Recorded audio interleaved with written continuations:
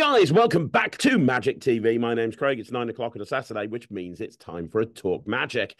And today I'm going to be talking to you about somebody who has literally achieved the dream that many magicians wish that they could achieve, which is setting up their own venue to perform in. This person is an incredible magician, an incredible performer, and it's safe to say an incredible entrepreneur as well. I want to talk to him about everything he's achieved because it is absolutely inspirational and mind-blowing. I am, of course, talking about the one and only Tom Bolton. How you doing, Tom? I'm great. How are you? I'm good. And first of all, I want to say a huge congratulations for setting up the Magic Corner. That's awesome. Thank Uh, you. Thank you. No, yeah, no, it's my little baby. I love it so much. and I've never been. I know I really want to go. Is that where you are right now? Is that the Magic Corner? Yes. Yeah, I thought I'd do it in here. Why not? That Get the whole look. That's Yeah. brilliant. Well, a lot of people might not know who you are or might not have heard of the Magic Corner. So, because of that, I want to kind of go into everything and talk about the whole lot and who you are and what the Magic Corner is and what led to you setting it up.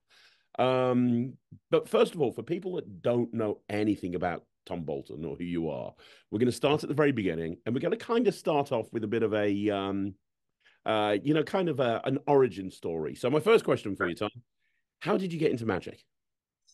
It started when I was 6, so it's been a while, been a long time. It's always been an interest, I guess. I had my magic kit when I was younger and all that sort of same as everyone else. But my main influence was I think my mum's um, cousin Andy. So I think my mum's cousin, but he showed me a trick when I was younger, and essentially he signed a card, and somehow that card appeared inside of his mouth, and it was great. It was the best thing I've ever seen, and I made him do it like 3 times, and he did, and I couldn't work it out, and I told him that I already had a bit of an interest in magic, so seeing that was great, and would he teach me? And he didn't. He did not teach me. He told me something else that was easier, but he said your hands are too small. You will not be able to do this trick. But in a few years' time, if you get better and you practice and you actually, and he did teach me it, which was great, which is really cool. And but yeah, that's kind of how it started. And then from there, I just kind of built it up. It's always been a hobby, and I don't think it was until I left school that I kind of decided to take it seriously. And that is because at the end of school, when I was like finishing school, I started working at Magic Box as well. Started working at Magic Box, the shop in Newcastle, and Okay. it was kind of there that I realized that magic can be a career. Because I think before then I just thought it was kind of just a hobby. There was nothing else you could really do with it other than maybe perform at a few weddings and stuff.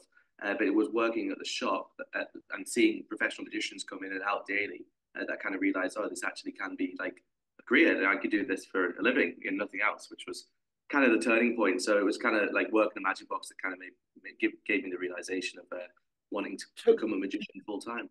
did you go straight into Magic Box from school working full time at Magic Box?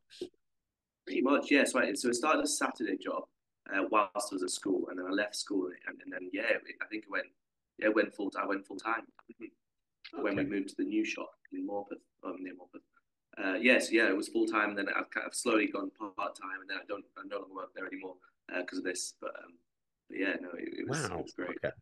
Well, let's break a few of those things down. So you said that it was kind of more of a hobby during school, and you started taking it seriously when you went to Magic Box. Did you start doing professional gigs in school, or did you start doing professional gigs once you started working at Magic Box?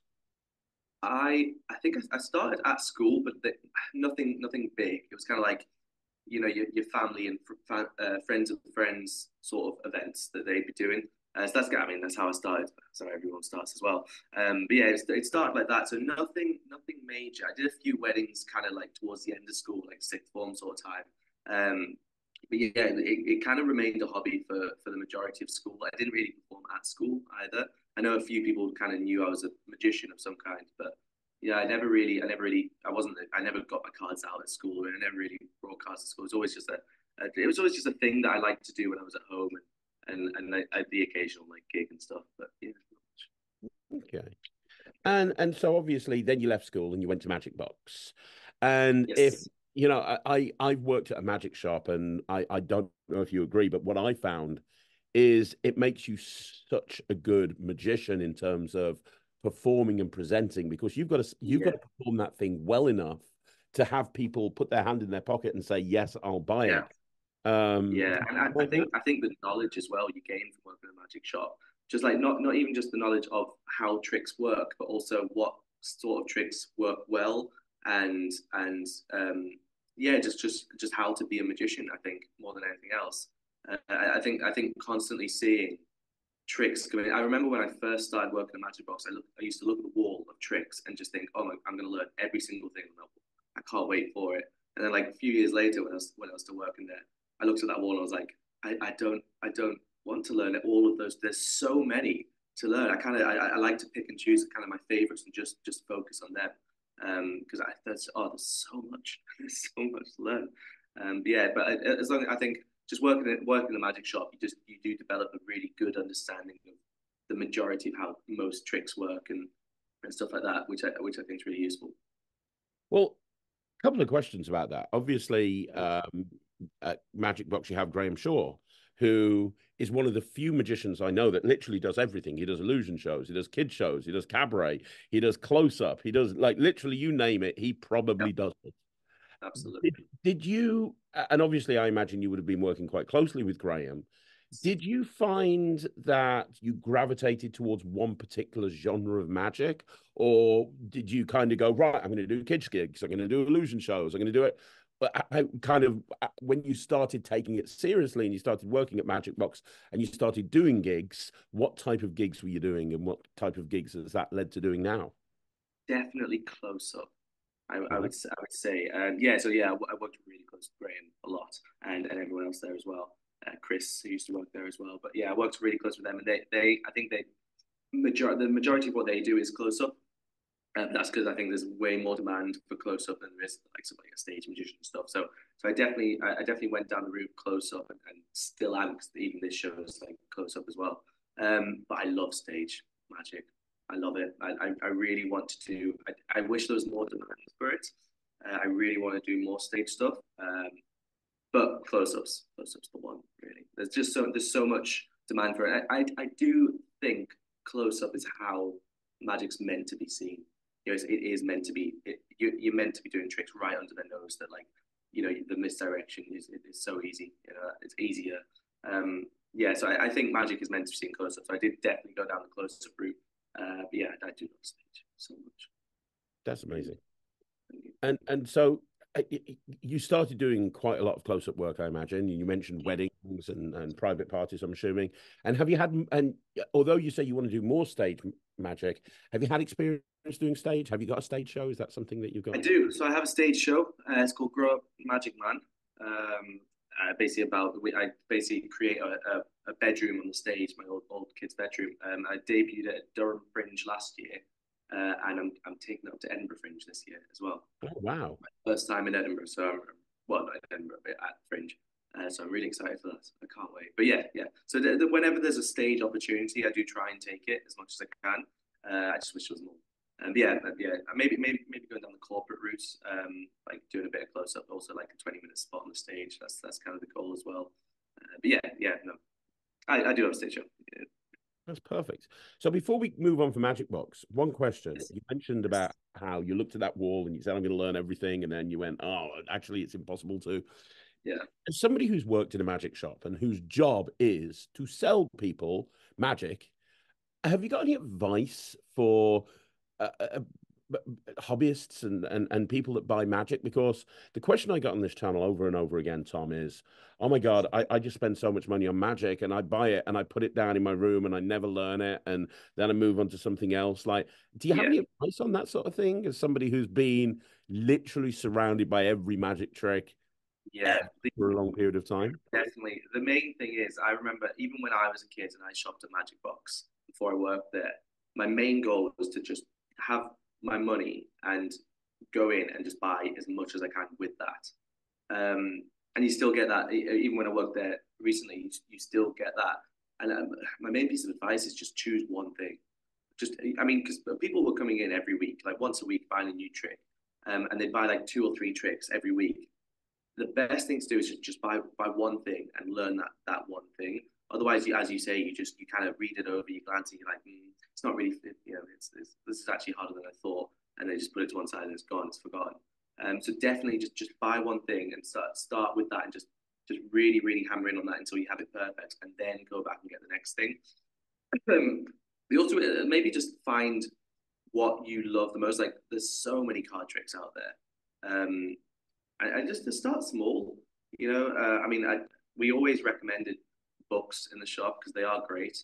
We try to, yeah, we do try to push books as much as possible because I mean, like as you said, like say you have £30, £30 can buy you a book with 30 tricks in, or you can buy one gimmicked pack of cards for £30. It's like the books are definitely the way to do it. Yeah, just that really, just really try and don't go in with the thought of I need to buy as much as possible. Go in with the thought of let me buy one, like hit one gem and really learn that, and then come back next week and get something else, or next month and get something else. That's great advice. Really good advice. So here's the $1,000,000 question. So you left school, you got a job at Magic Box. Everyone's dream, any kid that's watching this that's at school, if you said, oh, what would you like to do when you finish school? You could go and work full time in a magic shop. That's like a lot of people's dreams right there. So you're in a magic shop. What was the goal? Was the goal, right, I'm in this magic shop, this is me set for the rest of my life? Or was it always, you said that you started taking magic more seriously. Was it, hey, you know what, I'm going to use this as a springboard to become a professional magician? It was more that, to be honest. Working in the magic shop. To be fair, I never really thought. Every time I was there, I never really thought it going any further. So when I started a Saturday job, I didn't see myself going full time. I kind of liked just working a little bit. And then the ultimate goal was to focus on my career as a magician, like try and do weddings as much as possible, corporate if I can. But then I went full time, and it really helped. To be fair, like the amount, I don't know, the amount I learned at Magic Box is crazy. Just working in the magic shop, the amount you learn, just of the industry in general, is mad. So it was always. So I went full time, but the goal was always it was never to work there the rest of my life. It was trying to it was to kind of use that, learn as much about the industry as possible, and then see where you can kind of take the magic career.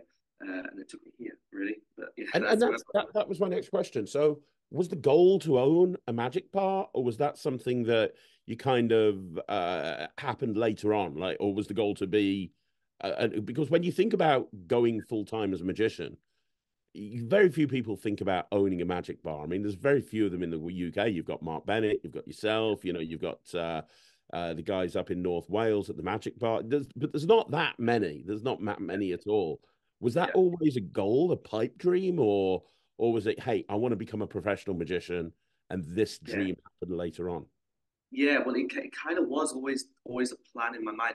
I had even when I was really young, I had the Magic Corner. Not that it was going to be called Magic Corner at the time, but it was always an idea. The ultimate idea is so essentially the Magic Corner, it is a bar, but you can't kind of just wander in off the street. So you have to book it. It's like it's the show first, and then it's like a bar on the side. And it was always a goal, but the original plan was just to book or just to find a space. I just wanted the idea in my head was I just wanted this space where instead of just a magician standing at the front of the space doing a show, I wanted the room to feel like the show. So from the second they walk in, they're in the show. If that kind of makes sense, I use like objects, like a pack of cards, rather than just putting it on my pocket. It's held by a hand on a shelf, that sort of thing, and just using just stuff like that. The original goal, I remember ages ago when I wanted to start this, me and my mum walked around. So I live in Durham. We walked around Durham, and the original plan was just it was going to be like the back room of a restaurant, or like the spare room in a hotel or something like that. I just wanted a space. So we wandered around Durham for hours, just asking every cafe, every restaurant, like, do you have like a spare room? This is the idea. And just couldn't find anywhere. And just stroke of luck walked past this place, which I'll show you around in a second. But it was honestly, it was a stroke of luck finding it. But this was always the goal. The goal was my own sort of show as such that I could kind of put my name to and kind of really create my own sort of magic inside. That was definitely what's cool. That's fantastic. And we're going to talk about the Magic Corner in a minute. But before we do, Mm-hmm. when you talked about working at Magic Box, you said that you went part-time and then you eventually left. Did you go part-time because gigs started coming in and you were getting so busy working as a magician, you were kind of like, something's got to give, and then that's ultimately what led you to leave? Was that the... Yeah, so it was actually because of here.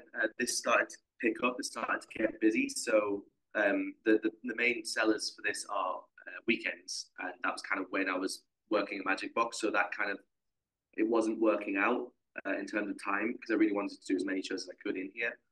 So I went from it was I used to like I think I worked the Thursday, Friday, Saturday when I was part time. Then I moved that to like a I think a Tuesday, Wednesday, Thursday or something. So it kind of always just kind of this did start to get in the way a little bit more. So I still tried as much as I could to be at Magic Box because I loved working there. But yeah, eventually this just got too much doing both. So that's fine. But yeah, it was because of yeah. That's amazing. That's great. Okay. Thank you. And do you find so well actually I'll ask that question in a minute. Let's start here. So Mm-hmm. when did you set up the Magic Corner? Where? Because I remember going to Magic Box shortly after COVID ended, Mm-hmm. and me and Ryan went there, and you were there, and we were chatting, and you'd show me flyers for the Magic Corner then. So you'd set it up before it was set Yeah, up shortly after COVID ended. It must have been it because I was it was set up about 3 months before COVID started. oh It my was, God, talk about bad timing for it that. was awful timing. For something that it requires a group to meet up in a small space, it was terrible. I opened I got the place like mid 2019 and I opened I think December 2019. And I didn't have many shows because it was really new. So I did a few and then I think COVID kicked off maybe that following February in Yeah, 2020. So it was beginning of it was March, I think. Yeah. it was horrible timing, like really bad timing. But in some ways, and I tell everyone this, it did kind of help because when COVID was no longer a thing, when it was kind of ending, people were aching for something to do, things to do with their family and friends, and this was kind of it was still new, so people kind of gave it a go. They were like, oh, there's something we've never done before, something brand new in Durham. We're free now. Let's try it, and a lot of people did, and a lot of people also met up with their family for the first time in here as well, which was really nice. It was kind of like a really nice Mm. seeing the reunions and stuff, and then performing the show to them, which yeah, it was really nice. So in some ways, it did help sell it at the end. But yeah, but I think I closed for a year and a half to 2 years, um, Oh, wow. which was terrible once opening. But because it was I did manage to secure some funding to just to keep it afloat, just pay the rent and the bills and stuff, which was good. Oh, wow. And obviously now, since then, it's gone from strength to strength. D d what am I trying to say here? Having a venue can be quite a difficult thing, and Yeah, obviously you're relying on people booking shows for tickets. I imagine you do private hire as well. Has it been a kind of a difficult learning experience figuring out how to actually make this yeah, work? You know, has this yeah, been... a lot. There's so much. I don't even think I realized how much that actually would be by myself. The main thing for me is just the little things that you forget about. So for me, the hardest thing for me is social media, which is strange because I'm on my phone quite a lot, but keeping on top of the social media is almost impossible because there's so much other things to do. So I do so I do everything myself. My parents help me a lot, but I do the majority myself. So like the drinks runs and stocking shelves and learning the tricks, getting everything in, selling the tickets, doing the admin and stuff on the website. So I do it all. So I just forget about the social media, and it's really annoying because like social media would really help sell it, but I just forget it's there. But yeah, so yeah, it's a lot more than I thought it would be, but nothing too major. It's not it's quite a simple business plan. There's nothing really hard. So there's a lot of things that I found along the way and learned along the way that made things like so much easier. So I use there's a great booking platform that I use, which is actually, it was designed for escape rooms. But I think someone actually came to the show before I used this and said, "Oh, do you know we own an escape room? We have this like booking site. You should look into it." And I did, and it was perfect. It was like exactly what I needed, just to let the tickets flow in and have that max number of 10 and a minimum number of 4, and it works a dream. So yeah, it wasn't even that much as well. So yeah, so definitely I've learned so much along the way, especially to do with business as well. Just little things like licensing and insurance and all that. It just you kind of, I didn't know much about it. I very much jumped into it. I didn't really. I know you're meant to, like, with these business things, like really plan it out, like strategically plan it out. I did not. I just I started renting the place. I jumped straight into it. I was like, right, what's next? And I did it kind of like step by step. To be honest, I did take a while to open. When I first got the place in like mid 2019, it took a good 4, 5, 6 months to actually get it going. But yeah, I do that. I do take things at just one at a time and just learn. I like to learn as I go. But you do. I think that's the best way of learning. Getting stuck in. And if I no, I completely agree with you, and I can, I mean, I think you've done the right thing, just jumping straight in because it's worked, and then some, which is fantastic. Yeah. What made you decide? So from speaking to you, the format here is you can't really just walk in off the street. You have to Yes. book a time slot. You come and watch a show, and I imagine you have numerous time slots through the day or the evening. Yeah. Um, what made you go down that route? Because obviously, different magic bars have different ways of doing things. You've got people like Mark Bennett, who just has a bar, but he sells set show times. Yeah. You've got people like, the Sleight bar in Bath, where you just walk in and you just rock up and you can just be in there anytime and just watch shows. Yeah. And, different. I've been to a lot of magic bars and they've all got different concepts. This Mm. feels a little bit like, is it the Small Space in Wales? Yeah, The yeah, yeah. Well, my main uh what would you call it? Influence, I guess. Inspiration was Six Impossible Things, Joshua Jay's show. I love that. I oh, love the concept. Yeah, I remember. So I already had the idea for this, and then seeing him do that on Broadway or off Broadway, I was like, oh, this works. This can work. So that was my main inspiration, to be honest. The whole just concept of it just being a show. You can get a drink, but it's just a show. The only reason for the bar is just it kind of, it generates that little bit more money. Um, in terms, and it's quite enjoyable. Like I don't think, I think it would get not awkward if people came and they couldn't have a drink, but it's nice to be sat watching a show holding a drink as well. It's just something to sip on just during the show. So that's the main reason for the bar. If it wasn't for that, I probably wouldn't even have it. Like, I kind of prefer just the show. The main reason for not opening it as a bar is I didn't want to be here full time. I didn't want to be here from like 11 o'clock till midnight or whatever. Um, and yeah, so it was kind of just I like the idea of just the solely kind of the show, really. that makes sense. So, how long is the show, and how many time slots do you have in a day? Yeah, so from walking in to walking out, it's about 90 minutes in general. So essentially, people walk in. This is the first room, so they sit here. There's two over there. There's two seats here as well.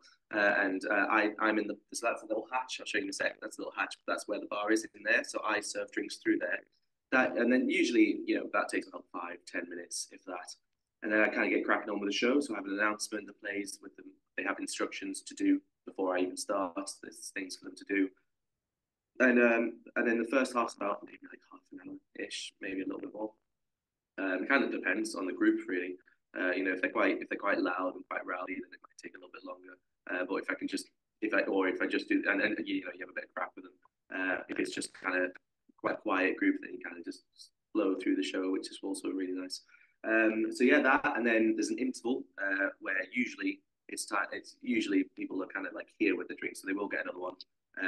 And then we head downstairs into this little more cabaret sort of parlor room, and again another about half an hour to 35 minutes, and then we end, and then everyone goes, and then yeah, and then I do. So it's about 90 minutes, and depending on the day, I do about 3 to 4 a day. Not anymore, actually. So I used to do 4 on a Saturday. It's gradually built up. So Halloween and Christmas are the busiest times. So because I do like a special Halloween show, and that usually I sometimes push 4 shows a day. But at I think the most comfortable is like 2 or 3. So Wednesday, Thursday. Well, there's 3 every day essentially that can be booked. It's like a 4 o'clock, a 6 o'clock, 6:15, or something like that, and 8:30. And then the weekend's a little bit earlier. So there's one starting at 1 on Saturday. Yeah, Wow, so 3 or 4 a day usually. that's Which is great. amazing. And okay, do you find that, of course, obviously, as well as having the Magic Corner, you also are a full-time pro. Do you find that having the Magic Corner can sometimes affect bookings that might come in as a, hey, I want to book you for this big corporate event and blah, blah, blah, blah, blah. Yeah, Oh, can't, sorry, I've got a show at the Magic Corner. Is it it, does. how do you balance that all out? So unless someone's booked something like that pretty far in advance, I usually have to turn it down. So the Magic Corner, because it's only 10 people per show, it does get booked up quite fast and quite quick. So yeah. So to be honest, I actually do find myself having to I turn down quite a lot of weddings and stuff. I don't. I pass them on to other magicians often, but yeah, I find myself having to turn down quite a lot because this gets booked out quite far in advance. Because I always have to put like, more tickets up if I can. So I mean, you know what it is like. Some people like really want to come, but they find it so hard to get a group together or find a time that everyone can do. So I usually put tickets up like 3, 4, sometimes 5 months in advance if I can.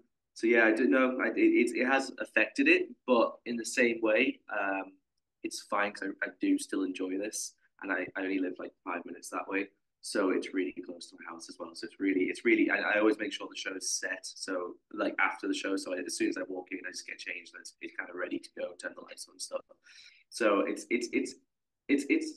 yeah. I definitely don't do as many close up gigs as I would like to or can, but yeah, if this is books, then it's fine. At least I'm doing something, you know.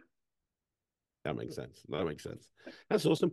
And I imagine that there's going to be a lot of people that come back, like repeat Yeah, clients, like, hey, they've seen the show. Now they're bringing more friends or they're hiring it out for something. So do you have to like constantly be changing your material or do you have, because you're talking about doing like, like about an hour's worth of material. If you've yeah, got people that are coming back, like you're going to be burning through a lot of stuff there, Tom, right? yeah. So I actually do. So if there's a theme, the show does change quite heavily. So I have a general show that's just like kind of the main show, and then when it gets to September, it turns into the Halloween show where we do like a little séance and stuff downstairs, which is fun. That's September to November, and then that's almost straight into the Christmas show, which is again similar to the normal one, but pretty different as well. There's a lot of differences in it. More Christmas themed, I guess. So yeah, so it does. If there's a theme, it changes heavily. The general show, I tweak every so often. So the layout's the same. There's a good chunk. There's some things that will never leave the show. Like I've done it in. There's some like staple pieces that I'm so proud of and so happy with that I can't take it out. It's just too. And a lot of people come back bringing friends and they say, "Oh, are you doing this?" And I say, "Yeah," and they're like, "Oh, great," because I wanted to show my friends. In terms of people coming back, it does happen quite a lot, but not often the same group. Often like two have come back, but they've brought other people as well. And I always tell people because like a lot of people ask the same question at the end of the show, like, "Oh, do you change it? We'd love to come back." And I say, "So it does." So I tweak it. So if you come again, you definitely see, unless it's like a theme. If you come to the same show again, you'll see maybe 1 or 2 things new. Because I always tweak it and throw some stuff in and take some stuff out quite a lot. Um, but I always say if you bring other people, the beauty of magic, you'll find yourself watching them as well. So if you know what's about to happen, you will watch their face, and there's something completely different in that moment. You almost feel in on the trick, and it's a really nice because that's what we love. You know, we when they reveal their hand and there's a clear block in their hand, I'm looking at their face. I'm not looking at that block. I'm looking at their face, and you just watch it light up. And I always tell people that. I always say if you come again, just watch people's faces, and it'll feel like a different show. And yeah, so a lot of people come back and yeah and do that, which is nice. Oh, that's amazing. That's fantastic. And I imagine like it's the perfect environment in which to perform in, really, in that it's close up, but it's a formal show. So you're not having to like run around in cocktail receptions fighting to grab Yeah, people's attention. They're there to yeah, see you, but yeah, it's also the place where you can do close up. It's not like you're so far away that you have to like yeah. focus on different material. So you've really got the ability to perform any close up trick, really, Much, yeah, and then some, because you've also got your own venue, which because you've got your own venue, it means that you've got because you've got your own venue, it means that you've also got the ability, like you said, to set stuff up like a hand holding a pack of cards. yeah, And yeah, so I suppose my question is, you've got the ability to pretty much do anything. yeah, Like very few people have the have that yeah, opportunity. Like, yeah. how do you select the material? Like, is it all cards? Is it a mixture? Have you got that thing rigged up with threads and magnets everywhere? So there's stuff happening like that normal magicians couldn't do because you're in Yeah. control of the environment. Like, what approach did you take with that sort of thing? So essentially, when I first started the show, I did pretty much do kind of my set that. So upstairs is very informal. Downstairs is a lot more formal. So upstairs is very sleight of hand heavy in terms of like there's a lot of card tricks. Um, I to be honest, I even set up things that I don't use. Like there's loads of gimmicked things in this room that if I do get a whole group who are new, I will just try. I'll just pick it up and just do it. The main thing for me is I do want the show to flow. So I'm not a big fan of doing like a trick and then another trick and then a trick. I need things to make sense. So that's something I work on quite a lot. But yeah, no, I can yeah, anything works. Anything that's close up works really. As long as it makes sense. It has to make sense for me. But yeah, no, anything works. So the first half, there's a lot of card stuff. I do like a multiple selection where they each at the start of the show pick a card from a bowl and they sign it, and then again that's like the souvenir that each of them get that they can take home. So find the cards and yeah, there's a lot of influence things as well. Things that um, like inject.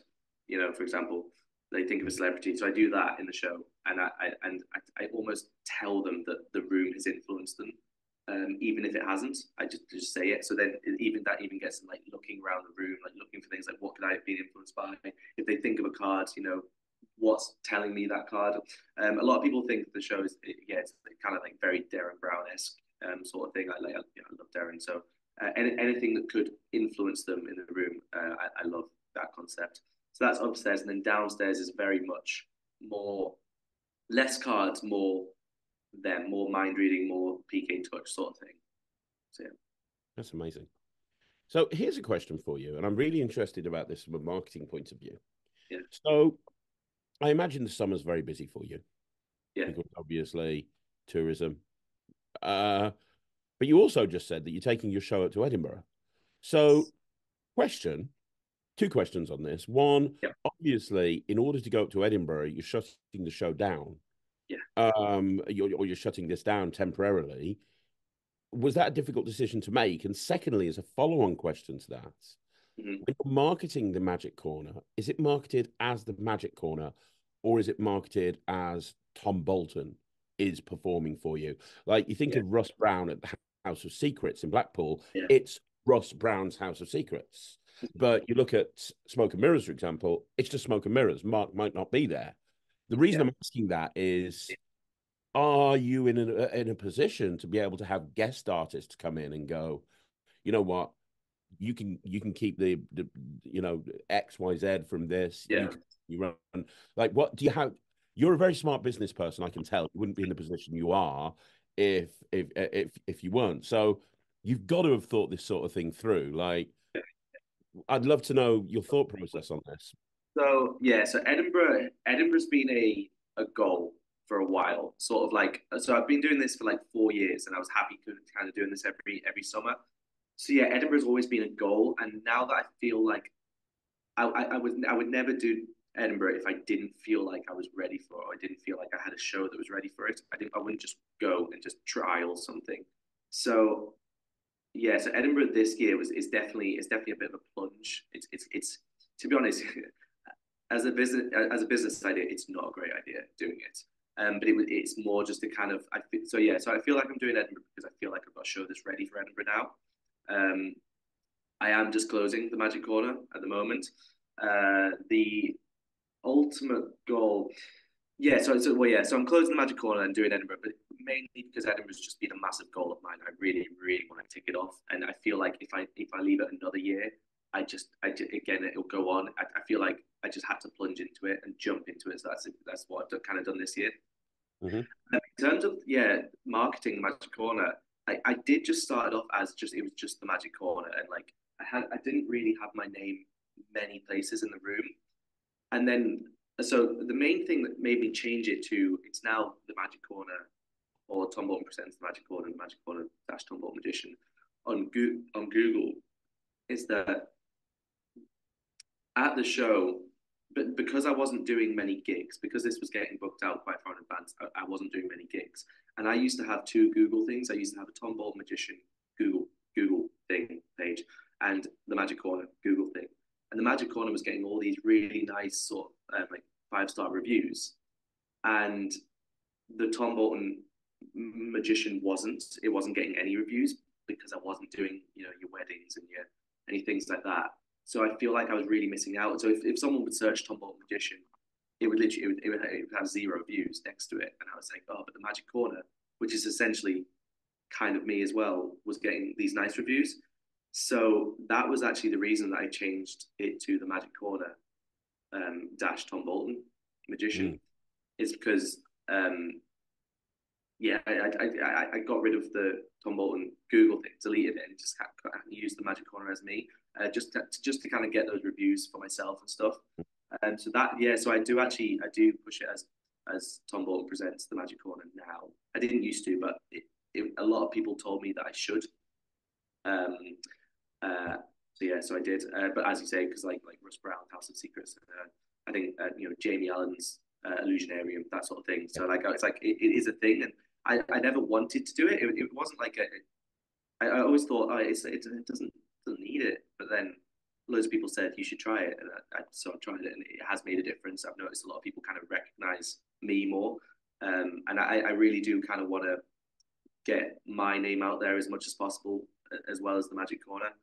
So I've kind of combined the two now. And would you ever consider having other people in there, or is that a difficult proposition to think of? Because I mean, I run an entertainment agency, and the hardest thing for me when I first started the entertainment agency was thinking, oh my God, I've got this brand, and now other people are going out, and I've got no control over their performance. I've got no control over anything. What am I going to do if they do a bad job? And it's something that plagued me for such a long time. I imagine that's something that would go through your head even more. It's something I've given a lot of thought. Like at some point, I'd actually really like to pick your brain on it. Like your history in it, but it's something that I definitely thought about, and a good few magicians have asked as well, and I've currently said no, but for the future possibly. I think the main thing is it's a show for 10 people, so it's not it's I wouldn't call it a big opportunity for like if someone came in just to do one show because it's 10 people. If I got someone in for like a day, like just to do one, like if they got in touch with me and said, oh, can I do a spot at the Magic Corner? It's not so much that. It's not really how the Magic Corner works, because it's only 10 people per show, so it's not so much a spot that you can just do. It would be more fully like full-time sort of thing. Definitely something they could do like a takeover weekend, couldn't they? You could have somebody in and go, hey, Magic Corner this weekend is being taken over by blah. Yeah, that's the goal. The main thing for me is, and it sounds bad, but as you say, it's just looking for that right person. Because the thing about this show is you're not just performing the show. And I know so many magicians who would be great, who would just do the magic so well, but the main thing is from the minute they walk in to the minute they walk out, you're with them constantly. Even when you're not doing the show, when you serve them the drinks, you have to chat to them. You have to do small talk. You have to be someone. You have to be this group's friend for an hour and a half, and that's quite a hard job. Like performing the show is quite easy, but then you also have to go from that zone of your performance mode to just you. You have to be chatty. You have to be nice and stuff like that. And that's the hardest bit. Like performing the show is a breeze, you know, because like it's up here. It's like you almost go into this completely new character. You just go into this zone, but you have to keep that character throughout the whole time that they're here. Because and that's what I'd be scared about when I get other people involved. Is just can they handle the constant being with this group? Mm. You know what I mean? So that's my main worry. But it's definitely a plan. It's definitely a future plan. I know I'm in talks with a few magicians who would like to put on a show here. Um, and yeah, I mean the main goal for me is, I think we'll probably get into this a bit later, but my ultimate goal is to kind of maybe franchise it a little bit. I wouldn't mind one in a few other cities, like Well, York. actually, I'm so glad that was going to be my next question, Was it? Yeah. which is The so ultimate let's goal. let's talk about that because Yeah. here's the thing. How old are you, Tom, if you don't mind me asking? 24. 20, you make me sick. Right, okay. So you're 24 years old. You have your own very successful business. You perform, you're going to the Edinburgh Fringe, you've got the Magic Corner. I mean, you're living the dream, buddy. You really are. But I can tell that, like I said before, in order to get to where you are, you have to be goal driven, you have to be ambitious, you have to be entrepreneurial. Yeah, yeah, What's the goal? Not just the goal in terms of a business point of view, from a Magic Corner point of view, but from Tom Bolton's point of view. What are your magical bucket list items that you want to hit that you haven't yeah. hit? We're talking about the Fringe, but what else is? Tell me everything that you're wanting to achieve moving forward. It's definitely Fringe. I love so the ultimate goal for the Magic Corner. It wasn't for a while, but only recently I've started thinking about it. Is to franchise it. Is to have the Magic Corner Durham. So it's currently the Magic Corner Durham, but then have the Magic Corner York, the Magic Corner London, that sort of thing. And it's kind of shown that it works. Like it's not a busy city. You know, it gets a decent amount of tourists, but it's not busy, and it's worked. So I think if it was to open one in a bigger city, like a more touristy city, then it would work as well.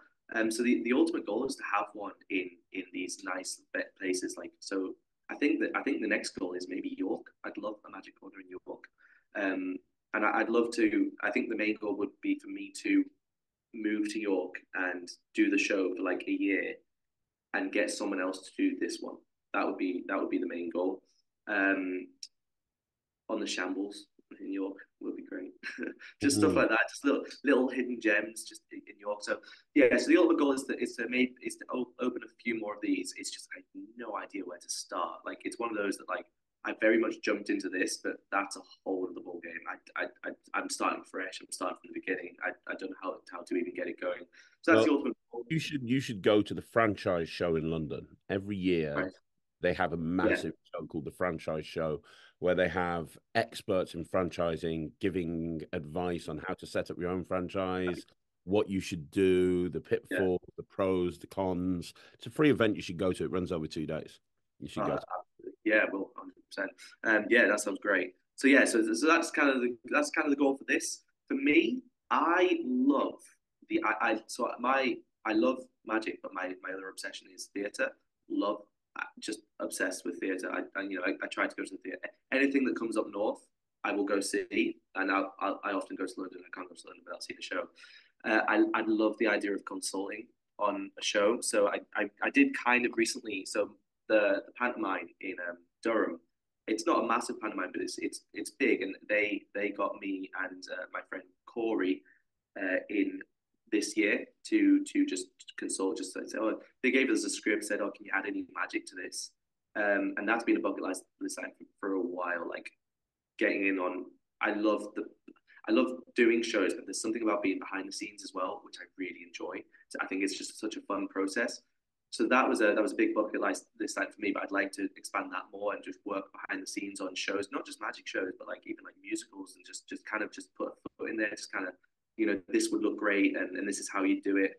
And we did that for the gala this year. We designed a really nice. It was Cinderella. And we designed a really nice sort of idea for the carriage appearance. And they did it and they pulled it off. I mean, we just kind of gave them the idea and said, "This is how you'll do it," but they pulled it off. It looked great. So just being in the audience and seeing that on such a large scale was just it felt so good. So I'd love to go down that route a lot more. Um, in terms of performing, yeah, just I'm not really that bothered about where I'm performing. I don't have any dreams of LA or even Vegas really. I think, the ultimate goal would be the Magic Corner on the West End. Oh That wow, yeah, that'd be that great, would be right? great.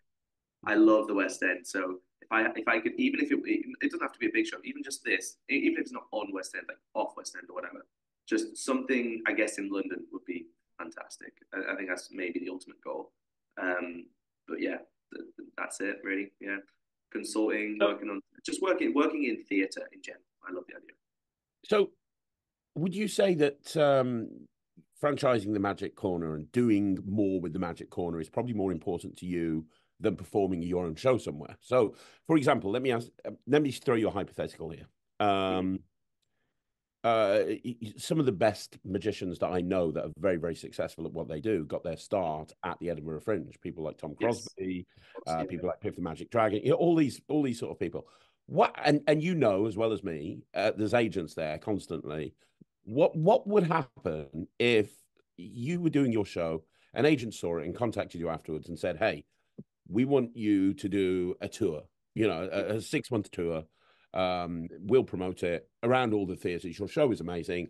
Want you to do this tour. It's going to take 6 months of hard work to get it together. Then you're going to spend 6 months on the road." yeah. What would you do in that hypothetical? Would you go, okay, this is too good an opportunity. I'm doing this, but you couldn't. That has to happen straight away. You've got no time to put Yeah. somebody in at the Magic Corner. Like, what would you do? I know it's a difficult question, but It is, yeah. So I often think about this, like if a massive opportunity came along, I couldn't say no. It's one of those things that, like, as you say, it's like I think a lot of magicians have these bucket list items, and a tour is definitely one for most. So if that sort of thing happened, I couldn't say no. I'd have to do it. In terms of this, yeah, if it was a case of jumping straight into it, I'd struggle because I'd probably have to cancel a few shows here. But if it was like, say, January next year, we want to take you on tour, I would do it. I would 100% jump into it. I would do it. I would try my hardest to find someone else to do this show, because this show you can take any magician and kind of pop them in here, kind of tell them the ropes, tell them how to serve the drinks and stuff like that. But they could do their own material, as long as it's rather than just putting the cards in the pocket, have them on the shelf and stuff. Like, they could do their own material and effectively, essentially do a different show to me, which is great. I'd teach them a few of the things that I do downstairs, because I think there's a few things downstairs that kind of work really well with the show, and a lot of people come back to see. So yeah, I would try my hardest to find someone else to do this if that came along. But yeah, it's one of those things that I would take it as it goes. I'm not actively looking for that sort of thing, but if the opportunity came along, I would take it 100%. Yeah. one last question on that. Mm-hmm. You are obviously a very creative person because you've talked several times in this interview about, hey, I've got this piece that I've created for this show, which is absolutely Yeah. perfect. And you've been working, or you have worked at a magic shop for years, so you've seen how many new tricks come out all the time. Yeah. Have you ever had an inclination of taking that creativity and using it to create a trick? Or have you got any aspirations of lecturing? Because we've talked, what's really interesting is a lot of the time when I interview people on Talk Magic, it's people that are very well known within the magic community. It's people that have this profile within the magic community. Oh, this person is amazing because they lecture all over the world. This person's amazing because they've bought out 30 or 40 tricks.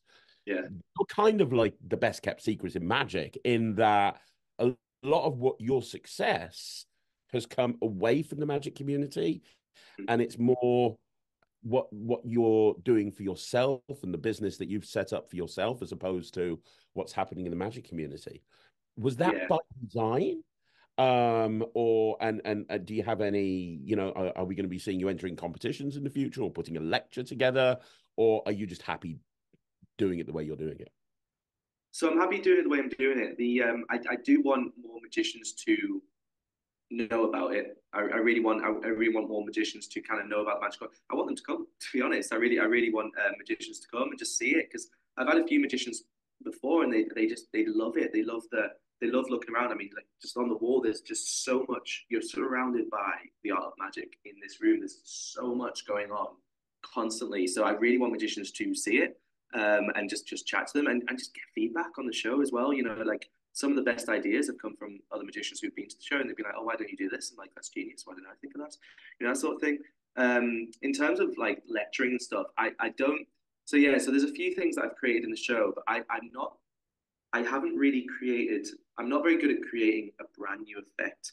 I'm much better at taking an effect and adding a routine to it, or like Mm. adding a story to it, or adding like that's where kind of I lie. So I don't really have anything that's brand new, but there's a lot of things that like I've taken something and made it my own, or made it fit the magic corner, or put a nice story to it, and that sort of thing. So yeah, so if say I was to lecture, it would be more along the opening your own venue sort of side of the business side of things. I feel like that's what I could probably give more insight on, rather than kind of like material and stuff like that.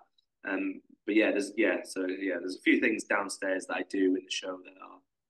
I think magicians would just kind of come, and it's not something they haven't seen before, but it's something they can see and kind of really appreciate how the thought that's gone into that sort of Mm. routine, just so that it fits the room and it makes sense. And you know that even just the little things like where I'm standing, like where the misdirection is, and just little things like that have come over time with doing this show, like 10 times a week.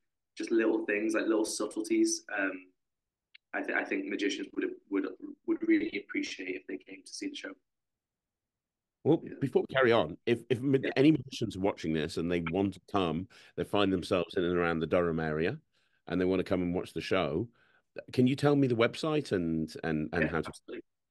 So if you just go to themagiccorner.co.uk, it takes you to kind of like my website and the Magic Corner, where it's all kind of combined. So yeah, just go to the Magic Corner page, and then there's just a booking page on there, and you can scroll through all the dates. You can scroll through if you're on a desktop. There's like it's green, yellow, or red. If it's red, it's all the 10 tickets are sold. If it's yellow, there's a few tickets left. If it's green, that means all 10 are available, so you can kind of book out the whole thing and reserve it for yourself if you want. Um, so yeah, or just drop me an email. You know, I do everything I can do everything manually, or give us a ring. I can do everything And manually as well. the next question on that Mm-hmm. is, obviously you've talked about how you do close up and you've never really performed for kids. Yes, Is it a family show? Are kids it is. invited? Yeah, yeah, Yeah. it's a family show. So the beauty of the show actually, it just works for anyone really. I've had kids who, so the recommended age is 8 plus, but I've had 6-year olds who have come to the show and enjoyed it just as much as the adults. You know, it's more of a recommendation. It doesn't. It's just the main thing for it is there's a lot of interactive aspects of the show. There's a lot of there's a point where everyone picks a deck of cards and they're using these cards. So a 6-year old would kind of struggle to use these cards, and it's very much a thinker's show. Like it's not a visual show. It's very much a sort of like influencing, sort of thinking, sort of story show. So I often think a younger kid wouldn't gain as much from it, if you know what I mean. There's no fancy sort of. There's a few visual aspects in the show, but yeah, that's kind of what I'm aiming for now. Actually, it's just I'm trying to make it. So I feel really happy with the show and the magic that's in it. The main goal right now is to just try and make it more theatrical. So I'm looking into adding some lighting downstairs to add like little spotlight moments and changing the color of the room and stuff like that. I really want to do something with UV. I'm not really sure what yet, but something. And yeah, just like and I've added like little music like cues and stuff over time. But yeah, so yeah, it works for everyone. There's a few reviews that kind of go in on the whole. Like we came as a family. We had an 8-year-old and an 80-year-old, and they both enjoyed it as much as each other. So it really is for anyone. Yeah, I've had a few kids parties as well. So like 1 adult and 9 kids in this room, and it's great. It's fun. Wow. Yeah. Yeah, so it literally works for anyone. I might have to tweak the shows ever so slightly just to make sure, like, just what I say, just the wording, and just as you do, you just kind of adjust the way you perform. And is it open in the week as well? Yeah, so I do Wednesday to Sunday, and then the Wednesday and Thursday they're kind of hit or miss. Sometimes I'll have one, sometimes I'll have three. Yeah, sometimes I'll have a show for just 4 people. You know, can happen, But which is I imagine it's that's always even. a tough one. It's fun. To be fair, when it's four, you do just I just change it so that I'm essentially just having this conversation with these four people for an hour and a half. Rather than standing at the front doing the show, it's like I just sit down next to them. I'm like, let's do this, that sort of thing. And it's a lot of fun. Yeah. Fantastic. That's amazing. Wow. Very, very impressed. You said you were going to be able to show us around. Could we have a quick Yes. look? Okay. Yes. What I'm going to do is I think I'm going to switch this over to my phone, and I'll show you as much as I can because I think I can do that. I tested this yesterday, so it should work. But this is upstairs. Let me switch this. Okay, so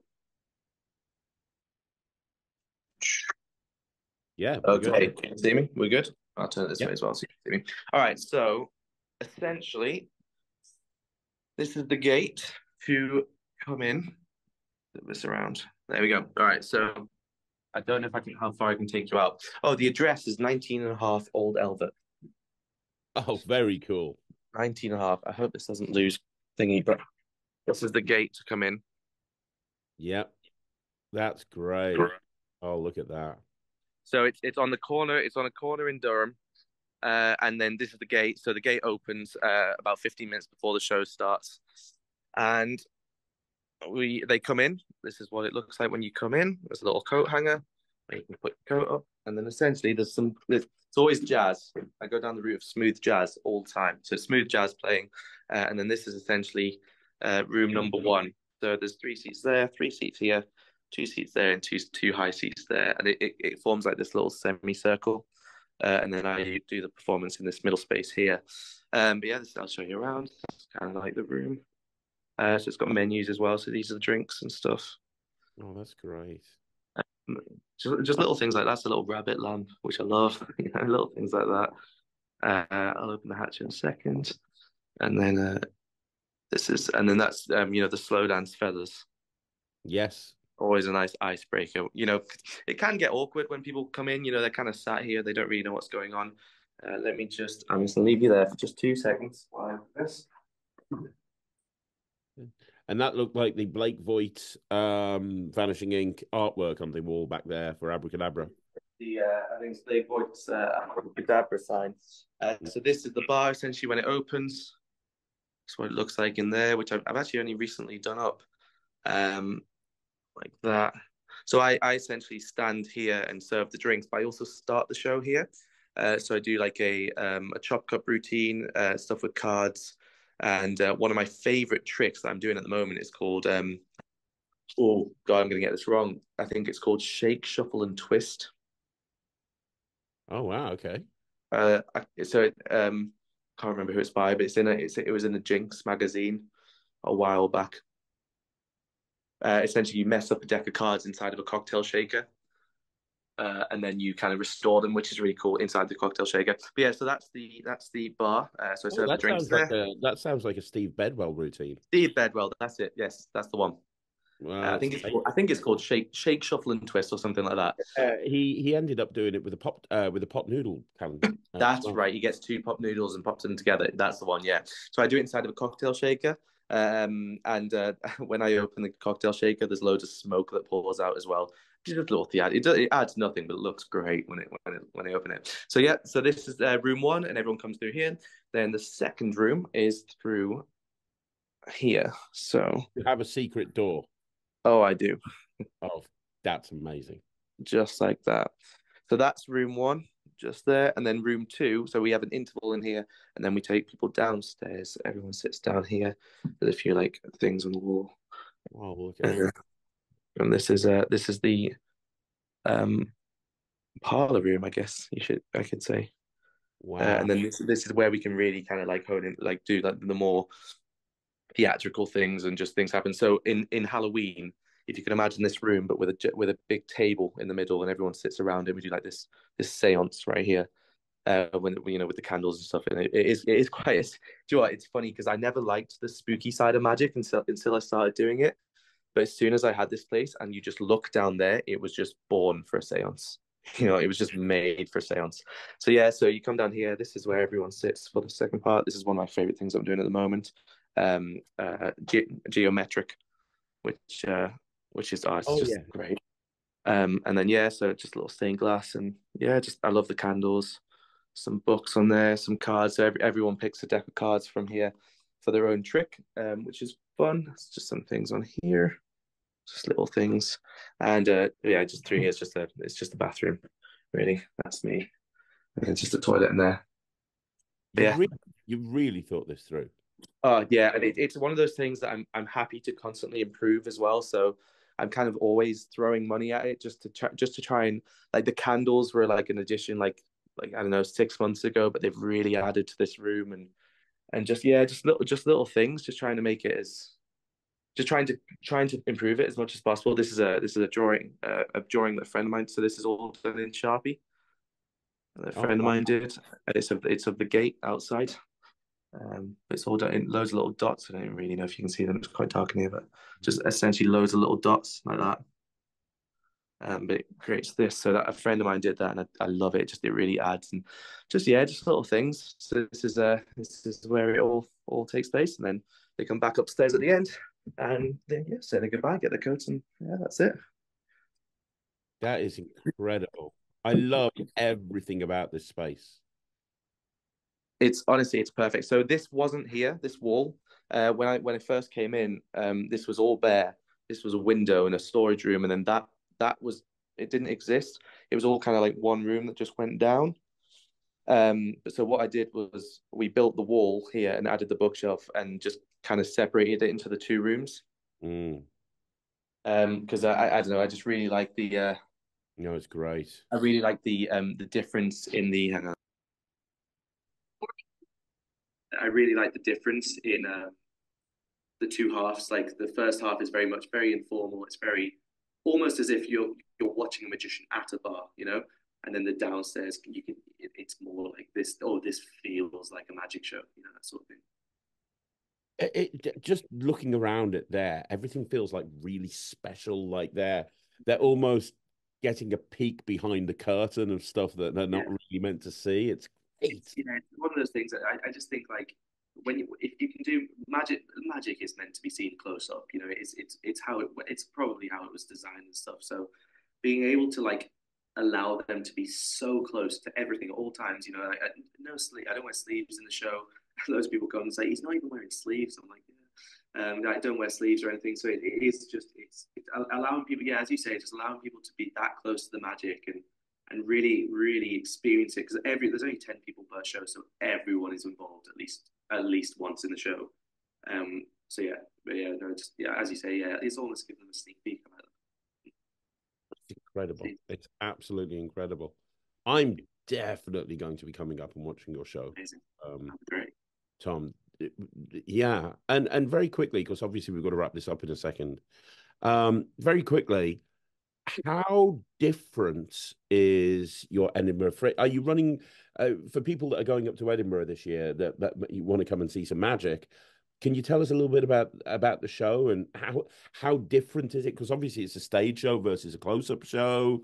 How different is it to what you've described that happens at the Magic Corner? So yeah, I think so. My show at Edinburgh is it's there's I think a few things that are similar to Magic Corner, like a few routines I do in here that I'm taking into that show as well. But generally, it's a different show. What I wanted to do was take a show to Edinburgh that's just a bit different. So I'm really playing on the whole theatrical side of magic if I can. So I've built a set with my friend. We built this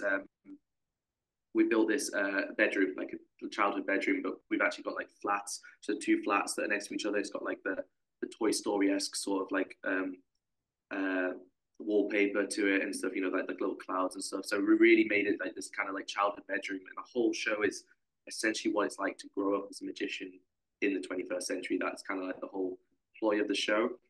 So there's a lot of theatrical moments like so. I mean, luckily found a venue that allows uh, a set because a lot of venues don't. They don't have the storage for it. But fortunately, I found a venue that does. So it's not a mass venue. So I think it's a 90-seater little lecture theatre, but they're blacking it all out. So it has that like sort of like black box stage sort of feel to it. We built the set, so the set's kind of ready to go. And the main thing about the Edinburgh show is just the theatrics, which I'm trying to make the show just more theatrical. So utilize your blackouts, your spotlights, your different colored lighting, utilize the set as much as possible. So the whole hopeful goal is even though the set the wallpaper's a sky, at one point in the show, I want little LEDs to come on so it looks like the night sky, so it changes from day to night, and just really play on that, just to add to the magic. I think going down the theatrical route is just such a nice, it's such a great thing for magic. You guys, Black Belts, there's a Cluedo routine where I'm like dressed as a detective and I have a torch and it's black, pitch black in the room, and I'm like in the audience, like following this torch, throwing a balloon out. And so yeah, so I really, really, really want to make it as theatrical as possible. So yeah, so I feel like Grow Up Magic Man, it's quite a special show for me. I really, really, really enjoy doing it, and I'm really, really happy with it where it's at the moment. I'm tweaking it ever so slightly because it was when I did it in Durham, it was kind of venue specific. There was a few things that only worked in that venue, so I'm going to tweak it slightly, but generally it'll be the same. But yeah. So are you there for the whole run of the Fringe? Are you there for the whole of August? Yeah, the 2nd of August till the 24th of August. It's with Greenside Venues on George Street. It's in the Royal Society of Edinburgh building. It's a really big building on George Street. Yes, I'm in there. I think I'm in the Forest Theatre, which is really Brilliant. fun. And what's the name of the show so that people can get tickets, and where can they get tickets from? So tickets aren't available just yet, but they will be up soon. But the show's called Grow Up Magic Man. So it has two kind of looks at it. It's a Grow Up Magic Man in terms of like, you know, when you want to be a magician, a lot of people tell you to grow up, which is like what every magician gets when you tell people you're a magician. You know, that's not a real job sort of thing. And the other way of looking at the name is it's growing up as a magician, what it's actually like growing up as a magician. So there's kind of the two ways to it of looking at it. But yeah, so it's called Grow Up Magic Man. I don't know when tickets go up. I've registered and stuff. I think it's like the next few weeks or something, so they'll hopefully be up soon. But yeah, so fingers crossed. The main reason for Edinburgh as well, I went last year but didn't take a show, and fortunately managed to get a small spot. Tom Brace allowed me a small spot on his late night magic show, and I loved it, and I just love the atmosphere, just the community, the everything. I fell in love. I love Edinburgh, to be honest. I'd live in Edinburgh if it wasn't so far away from everything else. I love Edinburgh. I love it so much. So yeah, just to be there for a month is great. So I'm doing the 2nd till the 24th of August, I think, 3 weeks. Well, it looks like Edinburgh is going to be a place that you have to take the Magic Room to when you start franchising it. The Magic Corner when you start franchising it. Yeah, 100%. I think Edinburgh is definitely up there. Any Harry Potter-esque city will do. You know, Durham. You know, I don't know if you know, but Harry Potter was filmed at the Cathedral in Durham. So there's a lot of Durham tourists. Sorry, Harry Potter tourists who come to Durham, which is great. And obviously York has the Shambles. Edinburgh is just it's Hogwarts. Yeah, so yeah, I think anywhere like that would be great. So fingers crossed one day. That's fantastic. And if people want to get tickets to come and see you at the Magic Corner, once again, it's www.themagiccorner.co.uk. And you've got all of the dates and you can see how many tickets are left and you can go on and book. And you're open on a Wednesday, Thursday, Friday, Saturday, and Sunday. Yeah. And yeah, just book your slot, come up. Let me know. If you're a magician and you come, drop me a message. I'd like to know before you come just so I can tweak the show. You know, Newcastle is the Newcastle area is such a great place to go. You've got Magic Box, which is one of the best magic shops. I mean, the theatre that they've got there and everything, the new building that they're in is just incredible. Same with Magic Box. Graham's constantly trying to improve it as well. So like even the theatre, I think last time you came, it all looks completely different now. But you know, we've added like a projector and just like adding stuff as you go, just trying to make it better. I know that's the ultimate goal. Absolutely. Yeah, it looks like Newcastle Durham is becoming the mecca for magic right now, which is really exciting. And you know what, Tom? Thank you so much for jumping on here. I know how busy you are. You've got shows today, I'm assuming, because it's a Thursday. So I really appreciate you taking time out to be able to do this. And I'm blown away with what you've achieved at the age of 24, everything that you've done, everything that you've got lined up. You genuinely are, and I'm not just saying this, you genuinely are an inspiration. So congratulations. What you've done is really hard, and not a lot of people have been able to do that, and you have, and it's exceptional. It really is great. Appreciate that a lot, and thank you for having me. It's been great. And thank you, genuinely. Thank you so much. You're more than welcome. I want everybody that's watched this interview to do three things. First of all, leave a comment down below. Let Tom know what you thought of the interview. And then secondly, if you find yourself up at Edinburgh this year, go and see Tom's show. If you find yourself anywhere near the Durham or Newcastle area, go and see the Magic Corner. And finally, keep an eye on Tom's socials, because if he does get to a point soon where he's franchising, I know a lot of magicians that would jump at a chat. Well, hang on, you can have your own venue and just work, and I'll give you the blueprint and you just have to do it. I think that's an incredible opportunity for a lot of magicians, and I think you're onto an absolute winner. I know a bit about franchising, and Tom, I think that is an incredible business idea. I think you're onto a winner there. That is the goal. It's the goal. Hopefully, we'll see. Amazing, man. That's amazing. Guys, leave a comment down below. Let Tom know what you thought of the interview. Thank you so much for joining me. I'll be back again next week. But one more time, on behalf